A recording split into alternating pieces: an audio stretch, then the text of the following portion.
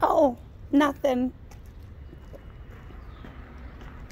Are you with this business? Yeah, I own the building. This one? Yeah. Oh, okay. Hi. What you do? My name's Melissa. I live up the alley. Is this a public alley right here? Indirectly, yeah, because it's been used. You know, Yeah. they connected. I'm working with some social activism groups here in town, and we're trying to talk about getting some of this rubbish taken out from around here. These buildings. Have you talked to the city? Yep. Because they plan on What we tearing are, these yeah. down. Okay. Yeah. But we would like them better secured in the meantime. So I agree, because if you look and see what they can do there. yeah, we're just upset. Like I just spent like 18 hours of my own personal time on like several different days looking for Briasia, and like there's other little children that live around this neighborhood, and this looks like shit. This is dangerous, and we want it taken care of immediately. The only part of this building I own is the part that is secured there. And I've seen I've seen the front there, and it is secured, and yet that part looks very clean. But this is dangerous. Here's the problem. The problem with these properties is they're all connected. You know. This one, the city might own. Because this is I bought in order to have a sign on the right. And I've seen that up there. Well, I had to buy the building to have the sign. Right. There's laws on the highways. Because I thought I could rent a space and put a sign up. You can't do that. You have to be doing business there. So I bought it. We threw our junk in. They're going to tear this down someday when they get the money. This section here should be. It went back to Citizens First Bank, but Citizens First Bank didn't want to take it back, so it probably belongs to the city on back taxes. This section here.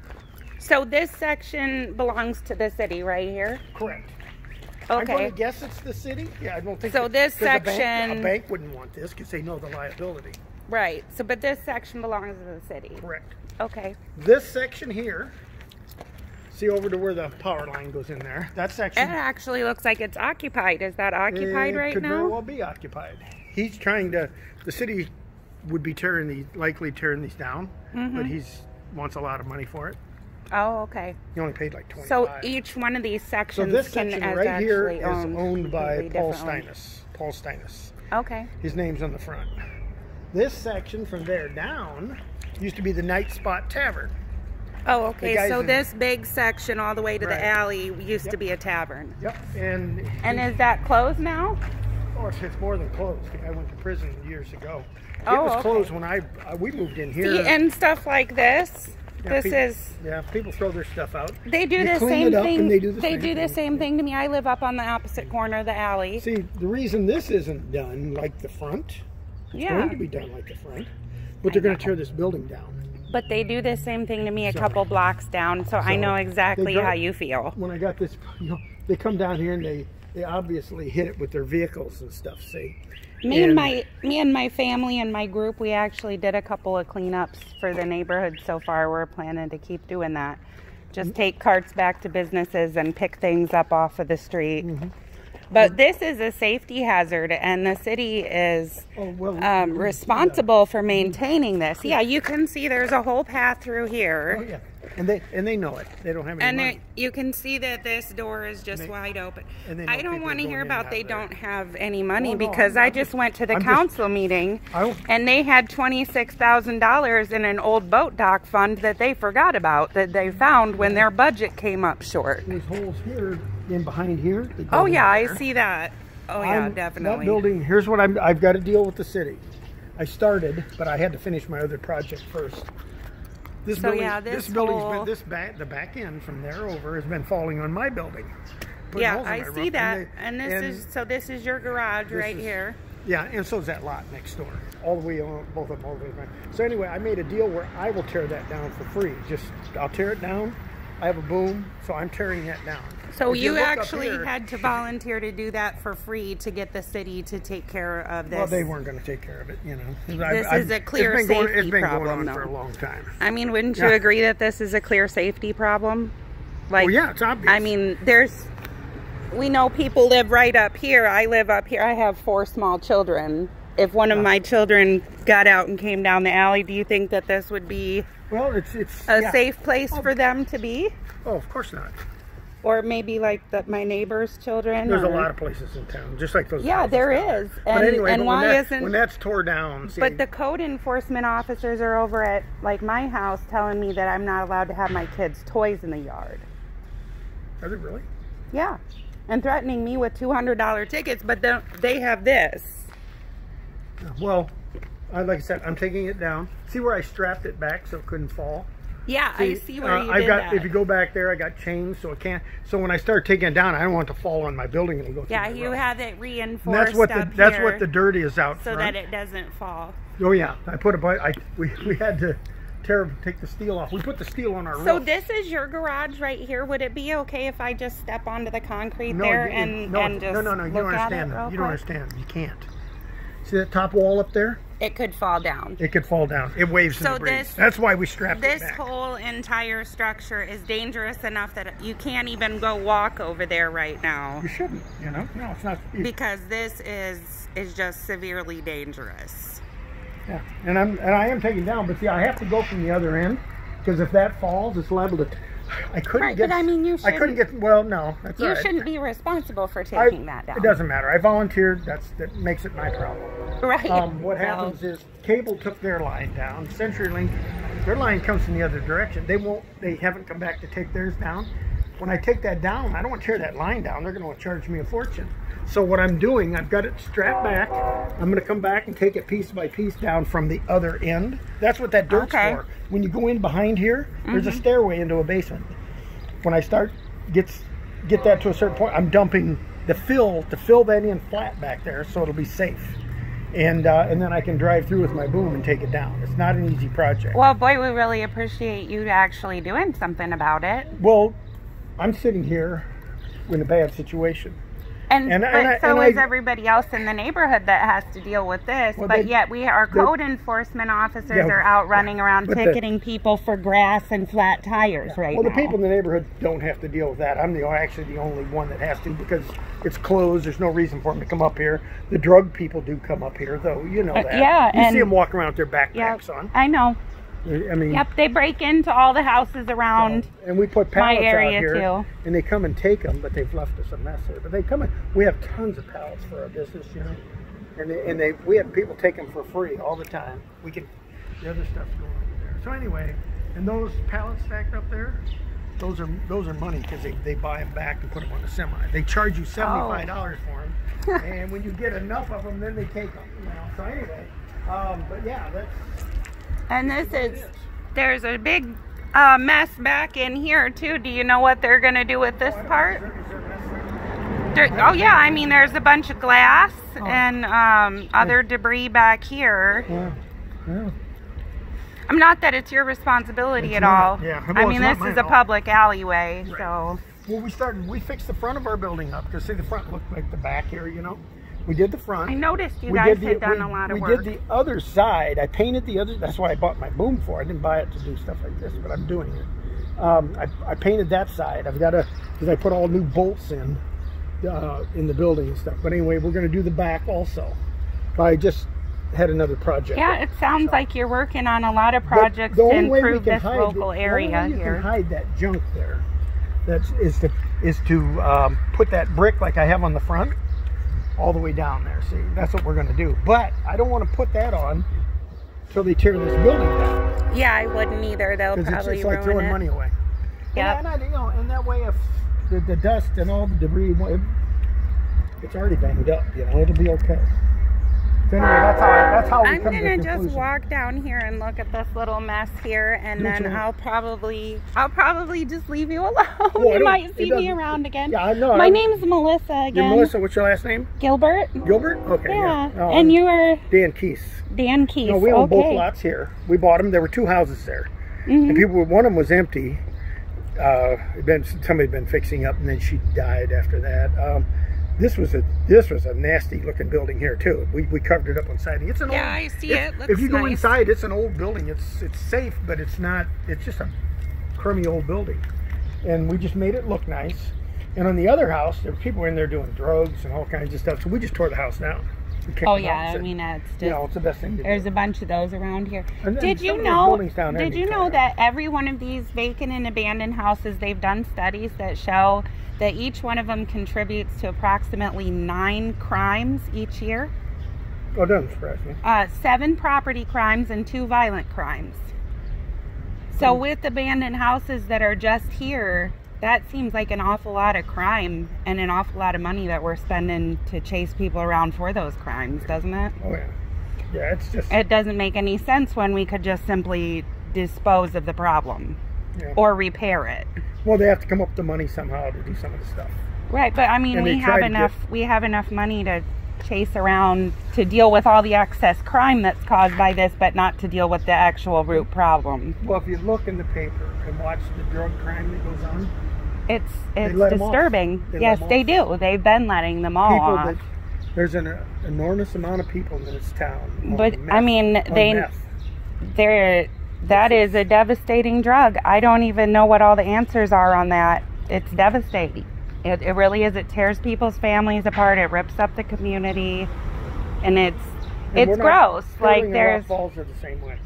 like I just found a used drug syringe up on our corner up there, you know, and there's just a bunch of kids that go through there. So yeah, I mean, it's definitely a disturbing problem. With the courts let them off constantly. We read it in paper. I mean, we know Yep, some of them. We know some of the people that have been let off. I've read And that. it's like it's crazy. You know, I have storage buildings, and people that are renting the spaces are on drugs. You know, and they want to. Someone try and live there, and they got bad news because I go around there every morning. We've kicked out drug dealers and people good. that are trying to stay there. You know, I'm polite. I say, you know, I knock on the door. I see they're there that night, and because I go through at 5:30 in the morning. And because I have a building next door I work out of, and that's on the other end of town. And I knock on the door and say, "Is anybody in there?" And I get no answer, you know. And I know somebody's in there. I can tell by the lock's done. And so I knock again, and then finally I say, "Okay, I'm going to call the police." All of a sudden, they come to life, you know. Oh, and they run right out. And so they holler because they're not ready to get up. So anyway. I tell find a place to stay. Go to the Victory Center. There's a place for women. I have both numbers in my phone. Good. And if you can't stay at the Victory Center, some of them can't because they're troubled. Well, then I'm locking you out. Find a place to go. You know, I don't want to throw them out that minute. You got 24 hours. Don't be ever staying here again. You know, and that's all I can do. You know, but you have to. But this is what it is. But I mean, the city is responsible for at least some of this, and they should be doing more to keep the people in this neighborhood safe instead of writing tickets about grass and flat tires. What's happened to Clinton in all reality, okay, is Clinton has spiraled down for the last 30 years. Population keeps dropping. You take out a handful of the industries here. There's only a handful to keep it. There's no money. So they took the schools out of the neighborhoods. There's no reason to live in some of the neighborhoods, so the neighborhoods are deteriorating. People used to live somewhere for their kid to go to school, and I understand part of the reason they did it is it costs money to run a school, consolidate, blah, blah, blah. Every town does it. And there's no money. So in these neighborhoods where these houses are going down in value, people just move out. They can't find a buyer. They can't find anything. And it ends up going back to the city on taxes. The city doesn't have the money to fix them up and doesn't want them. They end up being tore down. Costs them much. They lose tax base and they tear them down. They don't have enough money to tear them all down. It's happening too fast. This is part of it.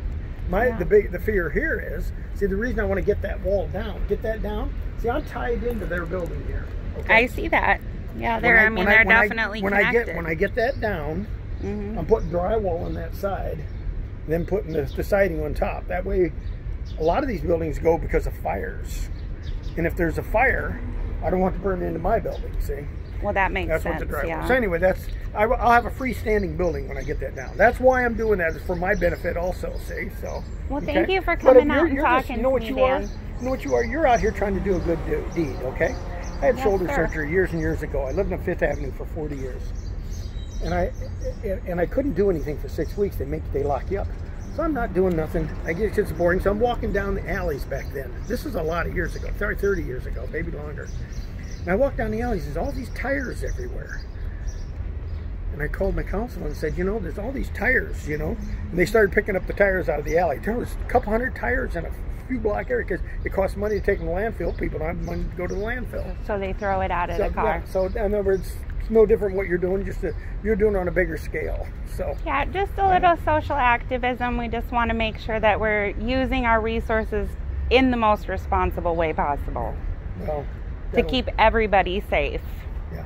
Well, if you're going to accomplish that, you own the world. Right? Well, she's out here, John. You know, she we got to say something. And her, you know, they're on her case about stuff even in her own yard. You know, kids. My kids' toys. But this is down here. Yeah. So. You know, yeah, she's looking at these buildings. Yeah. Okay, well, I'm going to go because I have a meeting to get to. But yeah, get out of here. Quit bothering us, will you?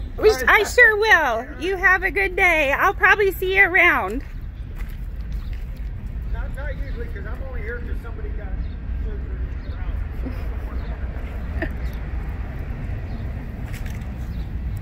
Well.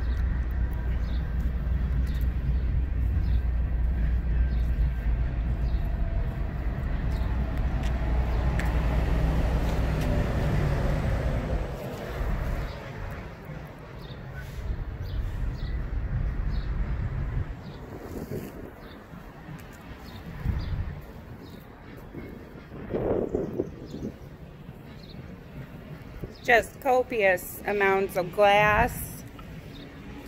I'm not even sure what is going on with that thing. There's a shopping cart.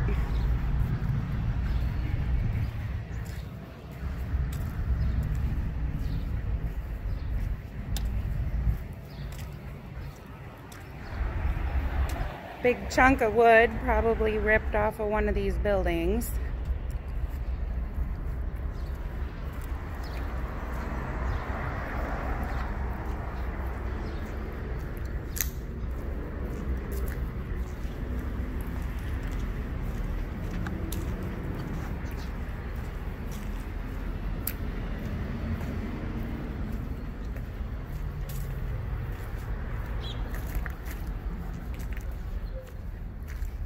So I'm walking back out into the alley here.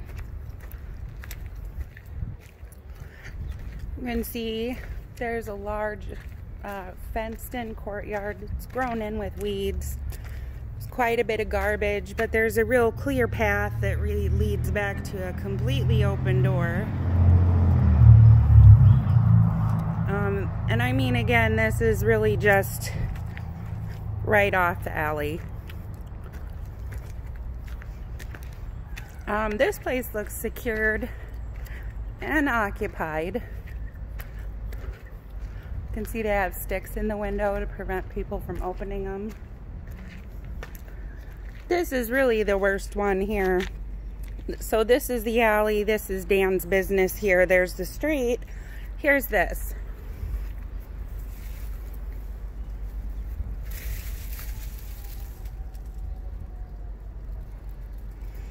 And I mean, you can't see it well from here, but there are 1, 2, 3 open doorways. This is just a large courtyard filled with just different debris, carpet, mattresses, toys, box spring, electronics, food, waste products. Looks like somebody threw some tree leaves in here. So that's what's there.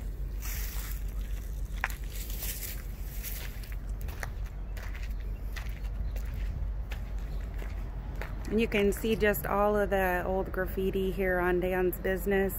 He's obviously been trying to clean it up as he can. All right, I gotta go. See you guys in a little bit.